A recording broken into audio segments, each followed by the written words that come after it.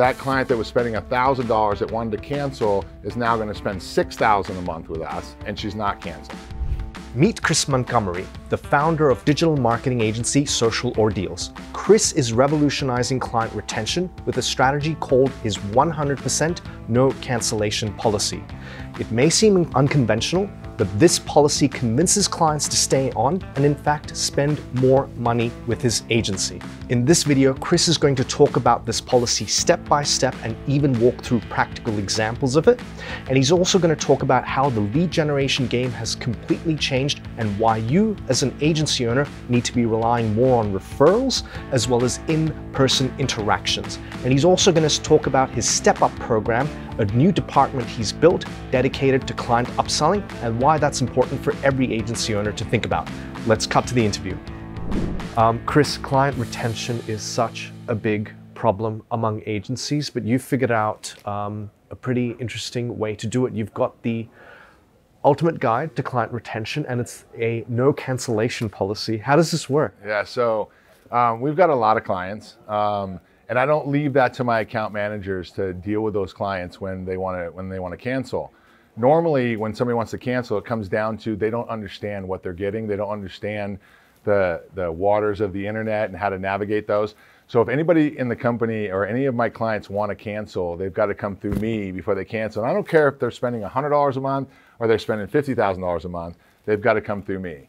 One thing that I do when I speak to customers, and I'll talk about one that I spoke to this morning, was a dentist in Toronto. She's been doing SEO for 2 years. She's ranked probably 14th in locals. Her website's probably 20th. And she was like, I've been doing this for 4 years. I want to go with a local company. They understand my SEO market. I'm like, no, it's all about keywords. At the end of the day, you're a dentist in Toronto. So how many dentists are around you within a mile radius? And she said 55. I'm like, so think about that. Every dentist is trying to do exactly what you're trying to do. And so she's like, well, what's the answer? I'm like, there's several answers to that. One, we beef it up, we spend more money. So let's go after some power boosts on the SEO so that we can really start buying you more backlinks. Let's get a blog on your website. And as I told her a blog on the website, I had the account manager on there, and I said, Brisa, will you go ahead and write a blog about teeth whitening for her real quick? And while I'm talking to the dentist, Brisa's writing that. 3 minutes later, Brisa came back, the blog's done. So now with AI and all these different things, there's so many things that these dentists don't realize that they can be doing without spending a ton of money. This client specifically was all about, didn't want to spend a lot of money, right? Thought they could get it all spending $1,000 a month. Well, in Toronto, being a dentist, you're not going to do that. So I'm giving her a program where now she beefs up her SEO, and then we dive into digital advertising. So that client that wanted to cancel now is going to spend $3,000 in digital advertising, another $700 a month in SEO. And I told her she needs to put a chat bot on her website, and we're going to start writing blogs for her.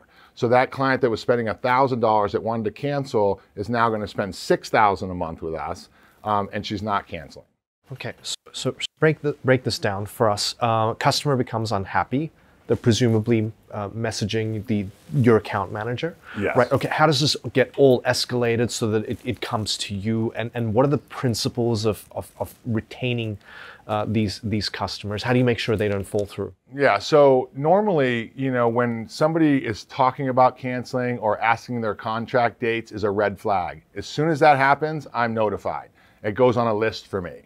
And then the client success manager, the account manager, will turn around and schedule an appointment with me, but they don't go in saying that we're going to get on and talk about the account. They get on with the client and they say, hey, listen, let's schedule a call with Chris to go through the cancellation process. That way, most of the time, they won't want to jump on with somebody to talk about their account because they're stuck because they've got somebody else in their ear trying to sell them on their services. So talking about them, we want to make it a smooth transition on cancellation. They get on with me and I start talking about the account. I talk about the cancellation process, but as I'm doing that, I'm analyzing the account and pointing out all the good things in the account and where I see opportunity for them. Okay. Let's say I'm a small business owner. I've got SEO, digital advertising, reputation management with you. I'm not seeing the results. What could you possibly say to me to want me to keep my account? Well, first, I would analyze your Google Analytics. Like most customers that are doing SEO, all they're worried about is where they're ranked. That's not the factors I look at when I look at SEO being a success. It's not about rankings. I go into their Google Analytics and try to figure out how many new customers have actually come to their website. And this particular customer that I was speaking about earlier, this dentist in Toronto, she's up 42% in new users to her website. Business isn't up 42%. So then I go back to the client and just tell them, hey, listen, when we look at your analytics and we're seeing you're up there, then we're driving good traffic. So the common denominator is probably your website. So that's a good opportunity for us to maybe take a look at your website and find out why it's not converting. Let's maybe put a chatbot on your website to try to get the clients that we know we're in a world today that people don't like to communicate. They're all on their phones. So let's give those people an option to be able to go through that chatbot to turn around and help you. But let's also define what your goals are at the end of the day. Who's answering the phone calls at your office? Why isn't your digital ad successful? Tell me that. I'm spending so much money on Facebook, I'm just not seeing the results coming in. Well, let's switch it over to Google search then. You know, when we look at Facebook, a lot of people want to go with a promotion on Facebook because they think they're going to drive traffic. But with Facebook, imagine this. You're out fishing. So you and I go to the lake today and you tell me the fish are here and I'm telling you they're over here. Well, that's kind of what Facebook advertisement is. You're throwing out a promotion hoping that you hook somebody on seeing your image. But when you go to Google search, all of a sudden you're sitting on a diving board. The fish are jumping out of the water because they're searching for you as you're baiting your hook. So I think we should switch it over to Google AdWords and get the people that are actually searching for your services. Okay, so switch within different solutions if there's a problem within that component of the marketing strategy. Yes. Okay, so Chris, if we break this down, there's quite a process here, right? And I don't think many agencies have this. So you've got an account manager, and the moment a customer calls and they're talking about their contract, they're talking about their renewals, you get notified straight away. Yes. Okay, then you yourself are sitting down with the team and running the analysis on the account? Normally, I don't even run an analysis on the account. Like I'll get on with the customer a few minutes after they want to cancel, and I strictly pull up the Vendasta platform, and we've got Google Analytics and everything connected in there. Most customers that want to cancel, all they see is social posts happening on their social media feeds if you're doing a full package. They don't understand citation building. They don't understand the importance of syncing their listings. So we go through that whole process with them to let them understand. Okay, and so during these conversations, some of the principles you're applying are you're running the analysis in front of them, and you're being very solutions oriented, and perhaps understanding of why this isn't working, and hey, let's try this. Yeah, absolutely. Okay. And so out of those cancellations that start with my account manager, we save about 90% of them when they come to me. And normally, probably 60% of them triple in what they're spending with us, because at the end of the day, they were initially sold on a package because the sales rep wanted to get a sale in the door.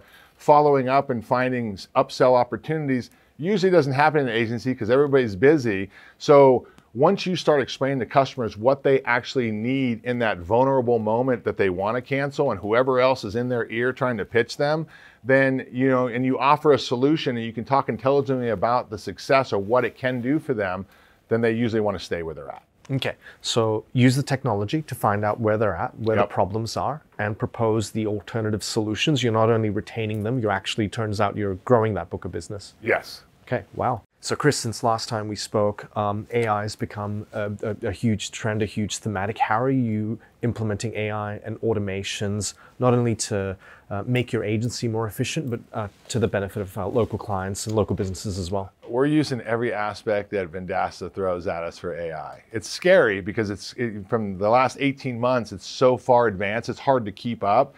But Vendasta's done such a wonderful job in integrating in areas that make it's easy for our team to execute review responses, to be able to execute social media posts and things of that nature. It's making my team more efficient.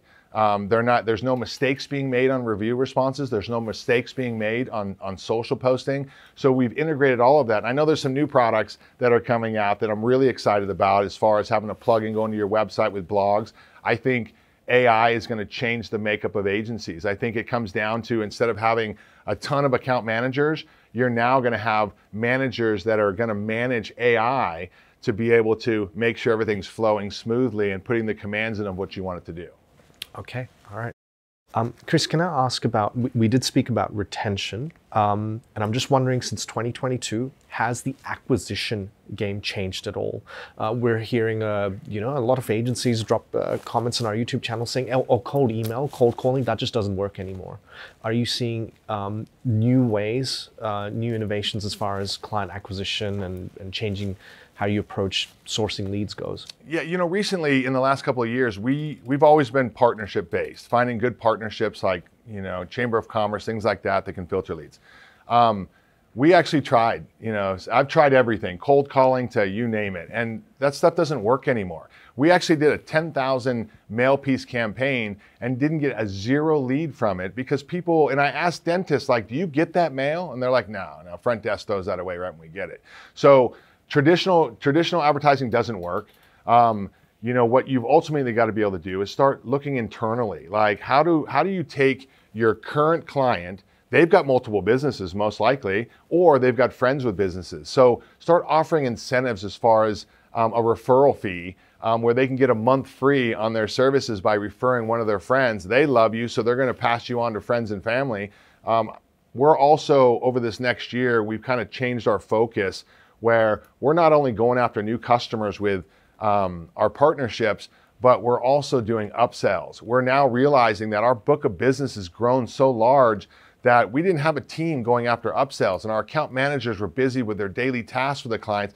Nobody's looking for upsell opportunities. So I've now started a whole new department in my company strictly for upsells, where they go analyze accounts, they look for opportunities, websites, are they advertising? What are they doing with us? How can we bring more business from them in-house? They meet with the account managers, set up a meeting, and then we have an upsell call with the client, and that's been very successful. Okay, can you break that down for us? What are the conditions to identify an upsell opportunity, and how do you kind of increase that basket size? Yeah, so you're going to analyze their Google Analytics, see what kind of traffic they have, see what kind of market they're in. Are there opportunities? Are there a lot of competitors in that market? Is their website up to speed? Is it a good website? Do they have a chatbot on their website? Because nowadays, I think everybody needs to have a chatbot on their website. So we look for opportunities like that, maybe find one. And then when we're in the call with the customer, we're talking about that specific product, but we're also analyzing the customer and asking them questions about what are your goals this year? What kind of budget do you have to reach those goals? And then we tailor a program for them.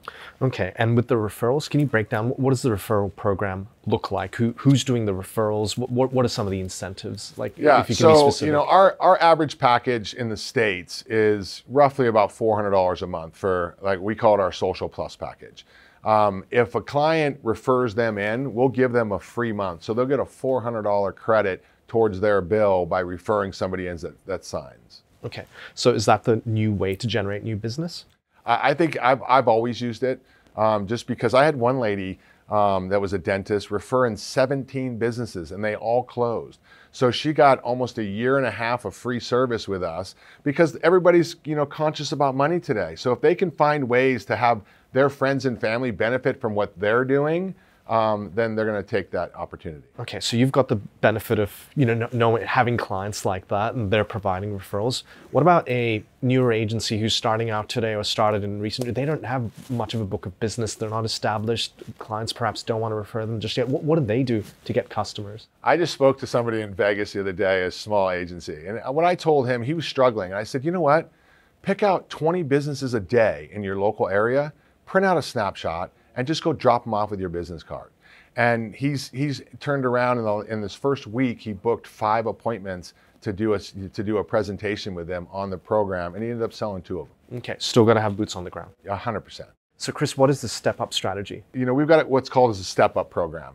And I've got a client that was spending $6,000 a month in Google Ads, and it's an HVAC company. And I had a new advertising guy come into our company, a new employee, and he was analyzing the accounts, and he's like, this account's doing great. Can we get on the phone with the client? And I'm like, absolutely. So we get the client on the phone. He's like, how's business? He's like, July looked great from our numbers. He's like, historic month, 900,000 in business in July. He's like, what do you spend? How are you getting that business? He's like, well, I spend 6,000 with you guys, and I spend another 20,000 on direct mail. And he's like, well, what about adding budget? And he was like, well, we're getting to the end of the summer months, and my ad person said, well, Historically, with global warming, summer's extending into October. And he's like, well, what's your plan? He's like, it's a step-up plan. He's like, okay, so what's the step-up plan? We instantly double your budget right now. Next month, we double it again. And when we get it in November, we're at about $35,000 a month so that we can compete with everybody else that's dropping out because they think the months are over. We'll continue rolling you forward into that. And the client was like, okay, let's do it. So you're just stepping the client up. If you see success in a client, don't just be satisfied with that. That's your opportunity to make sure that you're utilizing some of that ROI that you're giving them to be able to help build your agency and build up the products and services they have. Okay, so what are the, if for other agencies who want to do this, what's the preconditions of identifying a client with a step-up opportunity? So in that example there, it was the potential of competing businesses reducing their spending, and that's why you encourage them to increase their budget. How do you identify this stuff? Google Analytics, you try to figure out what kind of traffic they have going there. Go to Google My Business, find out, the growth there. Look at their SEO keywords that we're tracking in the system and see if you see growth there. And then have a conversation with a client. You're really not going to know the success of a client until you get on the phone with them and have that conversation of where they're at. You can see points of like they're up 40% and new visitors to their website. How is that converting into traffic for them? And normally they'll be pretty upfront with you and be like, hey, things are great. So just communication to your client. All right, thank you so much, Chris. Yep.